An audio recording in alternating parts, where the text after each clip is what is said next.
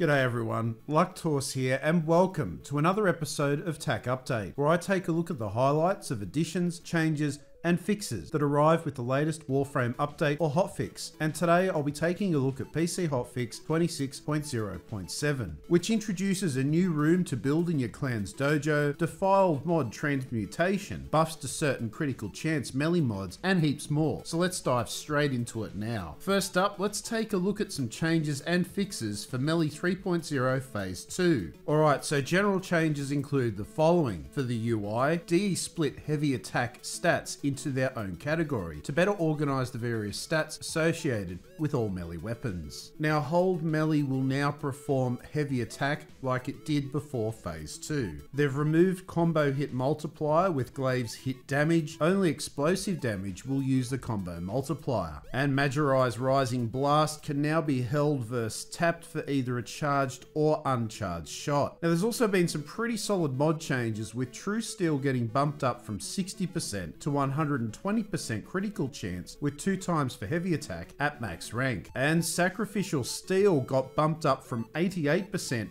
to 220% crit chance with 2 times for heavy attack at max rank. Next up, let's move on to stance and weapon changes, with Crimson Dervish getting its sliding heavy attack fixed. And they increased the damage and combo point value of Crimson Dervish's neutral twisting flurry and forward plus block coiling impale combos. Onto Gunblade now, and they added a free movement shooting attack to the first move in the forward combo for High Noon in Vagabond Blitz and Bullet Dance Magnum Mamba. The heavy attack shot is no longer free movement, the wind up remains free movement though. For High Noon, the neutral combo of Desperado Zeal is now tactical forward combo Final Showdown and vice versa. They've also switched the order of the 2 tactical forward attacks and increased the forward distance of the first attack. For Bullet Dance, they moved the first attack of the neutral combo Samba Slash to the end of the combo chain, and neutral combo of Samba Slash is now neutral block automatic rumba and vice versa. And for the Vulpine Mask, they swapped the order of the first 2 attacks in the neutral combo Assailant Guise. For the Nunchaku stance Atlantis Vulcan, they've decreased the forward movement of the first attack in the tactical forward combo Blazing Vortex and increased it in the second. For Wise Razor, the second attack in forward combo Cut Thrice is now free movement. The last attack in the neutral combo Threshing Grain is now the first attack, damage multipliers and combo points adjusted accordingly. And the last attack in the tactical forward combo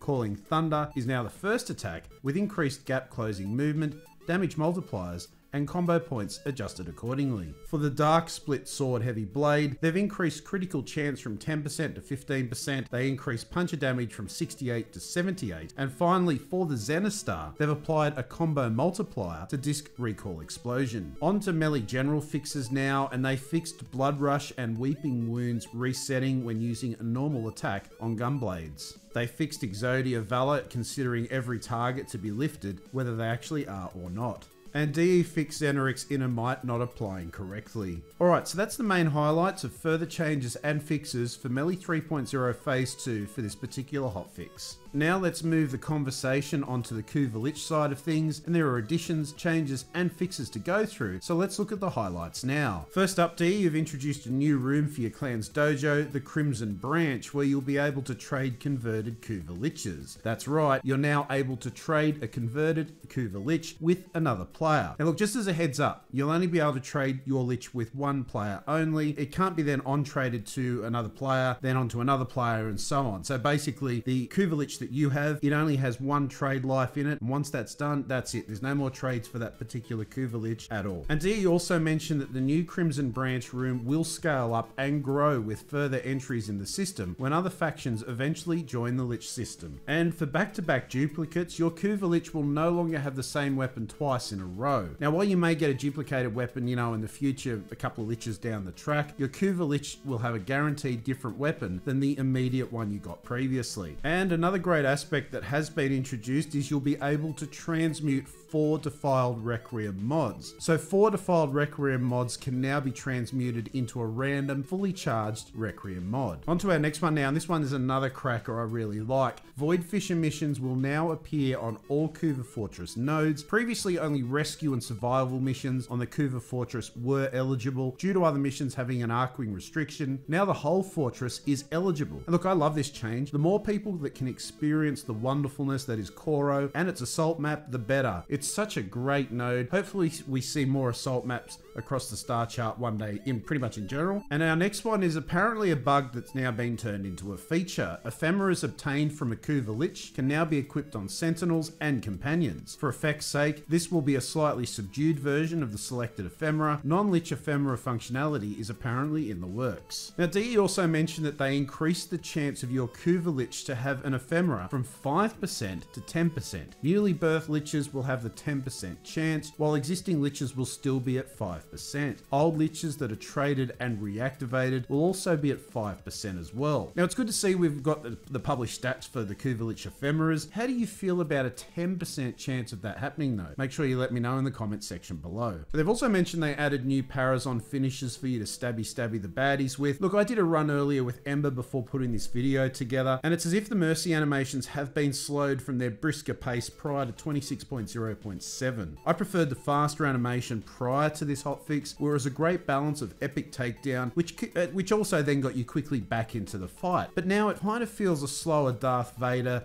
Obi-Wan Kenobi style of fight, but you know, in a Warframe Mercy type of takedown, if you catch my drift. And here's a nice little change where they've added a Kuva Lich icon beside star chart regions and nodes that are under the influence of your Kuva Lich to address colorblind concerns regarding the Kuva stain. They've apparently fixed Kuva Siphon and Flood rescue missions not giving out a Requiem relic at the end of the mission if you completed the mission without setting off the alarms. And they've also fixed Kuva Siphon and Flood spy missions not giving rewards for cracking the spy vaults. And next up, this is a pretty funny one. Converted Kuva Lich allies will no longer spawn in Archwing missions as they ignore the complete lack of oxygen and requirements that were actually needed to fly. And wrapping up the Kuva Lich side of things, they've fixed client throws occurring in the wrong direction. Moving on now, and there's been a change for launcher area of effect damage. And that is, there is now a separate stat with its own header in the arsenal, and AoE damage radius is also now displayed. Previously, AoE damage values were merged with regular on-hit damage values. And for general changes now, they've adjusted the density of Ember's ability effects on nearby hits. Now let's move on to the general fix highlights for PC Hotfix 26.0.7, which included the following. They fixed Requiem relics not counting towards unlock relics Nightwave Axe. They've fixed another case of the Vasca curative not working curing infected Kavats. DE fixed issues with enemy navigation in the Grenadier Galleon. They fixed an issue where the Corpus hacking minigame would lock up if another player starts it right while you finish. They fixed the polarized screen not displaying the correct max rank of weapons that go over 30, which included the likes of the Paracesis and Kuva weapons. And finally, DE fixed the inability to see what players are selling in Maru's Bazaar. So that's it for the highlights of additions, changes and fixes that arrived with PC Hotfix 26.0.7. And look, as these were the highlights, if you want to read through the full patch notes yourself, you can find a link to them in the video description below. And that brings us to the end of another TAC update video, and thank you very much for watching. Make sure to let me know what your thoughts are on what was covered during this video by leaving a comment in the comments section below. Also, while you're here, make sure to press that subscribe button for my YouTube channel and have alerts switched on so you know when my next video is going up for viewing. Also, it'd be awesome if you press the like button too if you found the video informative or you just simply enjoyed it. And you'll also be able to find links to my Twitch channel, Twitter and Facebook pages in the video description below, and I hope you're having a blast in Warframe, whatever it is that you're getting up to. Cheers.